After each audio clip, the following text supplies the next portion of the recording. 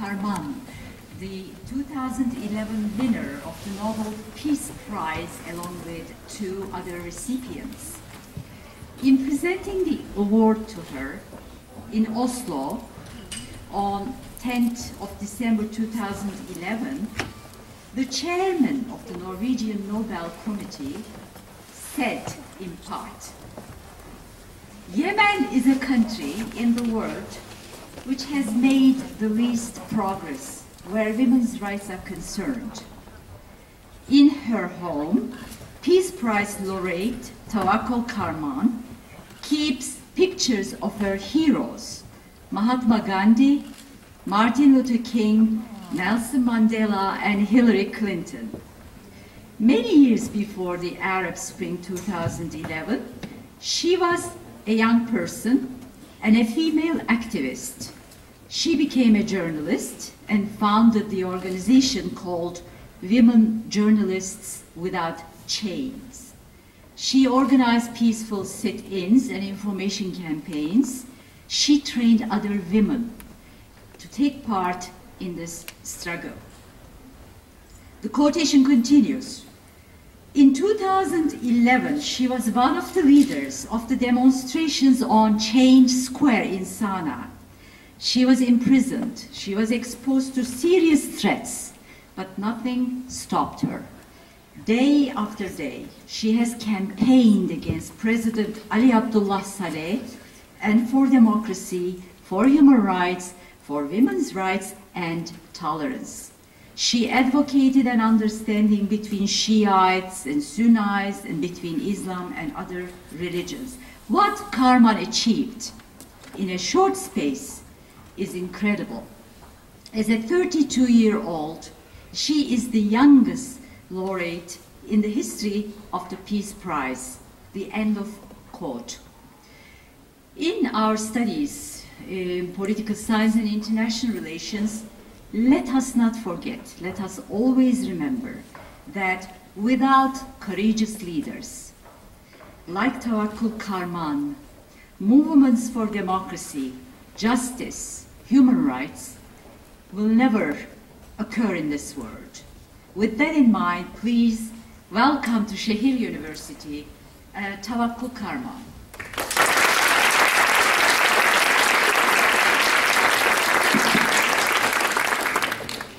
Thank you so much, and I am so happy and so proud to be here.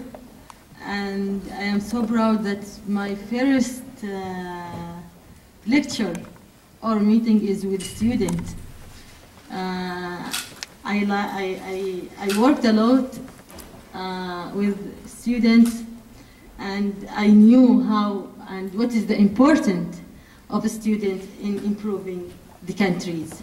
So I am so happy to be here, to be with the people who carry the freedom and dignity and democracy values, to these people who made the dreams fact. In Yemen, students, they started the revolution against Ali Abdullah Saleh and his failed and corrupted and dictatorship regime. The students from Sana'a University, after the step down of Ben Ali, he stepped down in 14 of January. The second day, 15 and 16, they decided, the students Yemeni, they decided to rise the slogan of people wants to step down the regime. I was dream when, before 4 or 5 years, when we were struggling for freedom rights, for anti-corruption, for rule of law, I was dreaming that students will be with us, with our struggle in that field. I made many lectures in Sana'a University and with some people from some colleges, with women. I told them many times that if students marginalize themselves, if youth marginalize themselves, if women marginalize herself, so all the countries will continue in that options which is failed and dictatorship. Dear, look, we have the responsibility on building this world, not just our countries. This world is our country. The humanity is our nation. So the responsibility, it's something came from us, from our revolution. I always say that you should be part of the solution, not part of the problem. Because of this, you saw the people in Tunisia, after that in Egypt, in Libya, in Syria, and in Yemen. They decided in 2011 to be part of the solution, not part of the problem. Before, all of us, or most of us, were part of the problem. When they decided to be silent, when they saw the corruption spread, the attacking of human rights also spread, and also the development, the poverty is spread, and they didn't do anything. They just asked, what can we do? And go back to their home. You have to be the action, you have to own or to act on the action. And you have to lead this action. Don't look for the leader. You have to be the leader. This slogan must lead also, must carry, must catch by women and by youth as priority, as first step. If every woman, if every youth, they said that I am the leader, I am the person who will give the solution, and I will create many leaders around me to be also the solution, I think we will solve all the problems, not just in your country or in your family, it's around the world.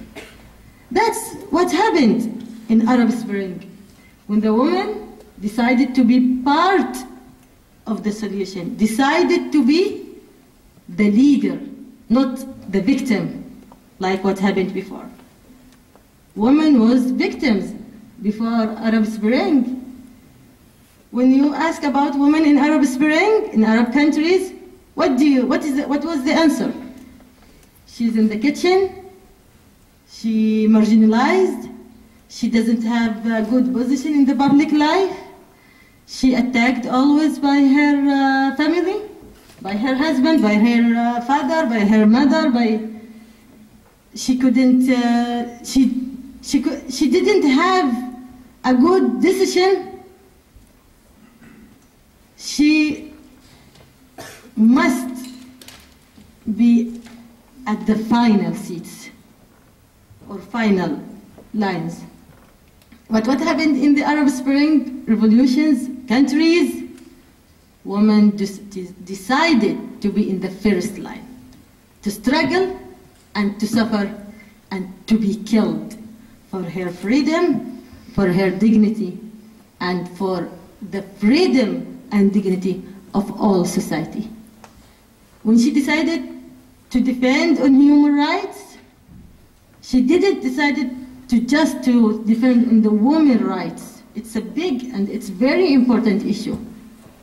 But she knows that she couldn't reach to the women's rights without the human rights. She decided to be a human, not just a woman. She fought, she struggled, she led the demonstrations and sitting, and really she targeted not targeted by false, no, because of her leadership. And that's what happened in Yemen, for example, in Taiz, especially when they killed Tufaha and Yasmin and Zainab. And also in Egypt, in Syria, in Libya, in Tunis, the woman gave a good example about her responsibility and her achievements. The same things come to the youth and come to the students. When the students marginalize themselves and doesn't care about public life, believe me, the countries will go down and down. Students, special students, they have to know that they have to study good. They have to prepare themselves to lead the country, to be a good in teachers or doctors or engineering or etc. But they have also to know that they must have a good positions on all the issues in their countries. Your voice must be heard. All the parties around the countries, they have to know that there is youth and there is women, that they can decide and they can participate in the future for making the future of their country and making the future of their children.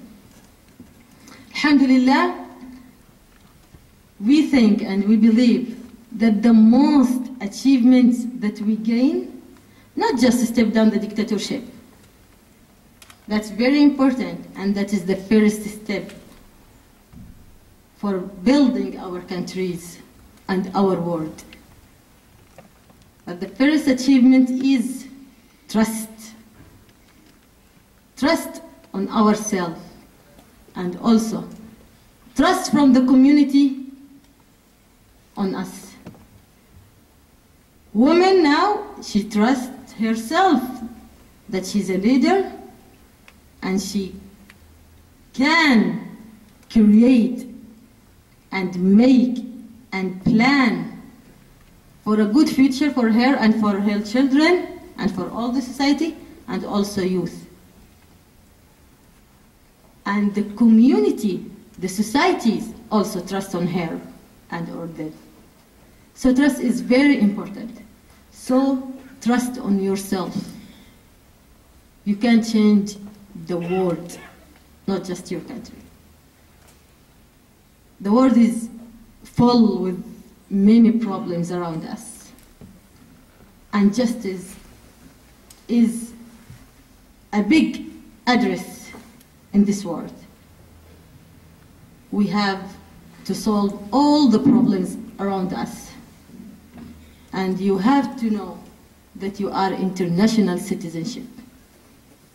So trust in yourself, trust on your effort, and start with your country, and know that we are in the globalization. We are in a small village.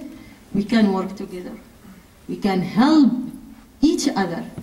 We can live with each other. We can spread the peace. The peace is also the big address, the big slogan that will lead the world in coming future. Nobel Peace Prize didn't come to Tawakkol as a person. It came to you. The world gave all Muslims people this prize because they changed their mind that Islam is a terrorist religion.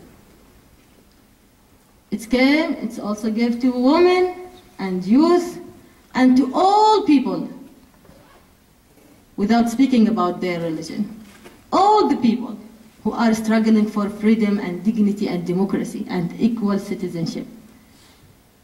So this is a big responsibility for us, not for me. It's a big responsibility for us to make this world more safe, more stable, more respectable, more rich.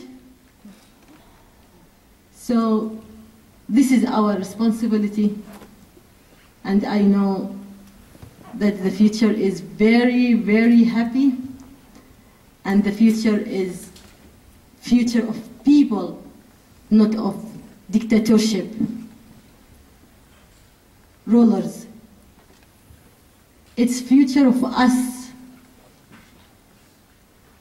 future of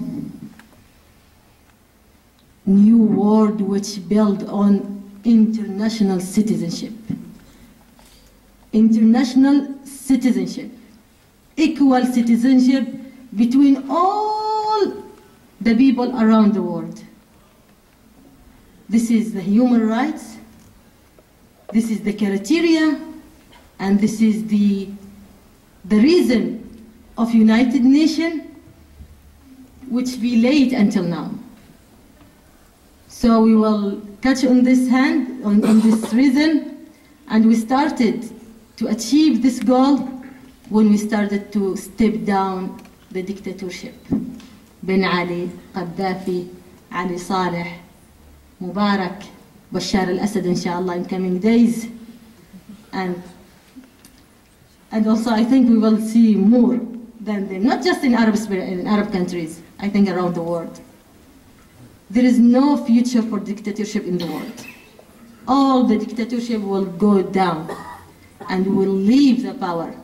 And who will lead the power is justice. Thank you so much.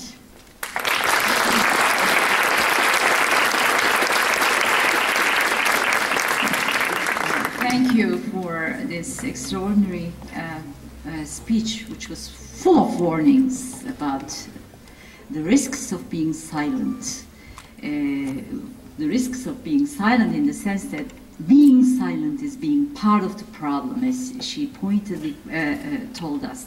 Now, she also pointed at the responsibility and the role of the young people and women in particular in changing the world. So the floor is open now for you, especially our students, Şehir University students. Okay.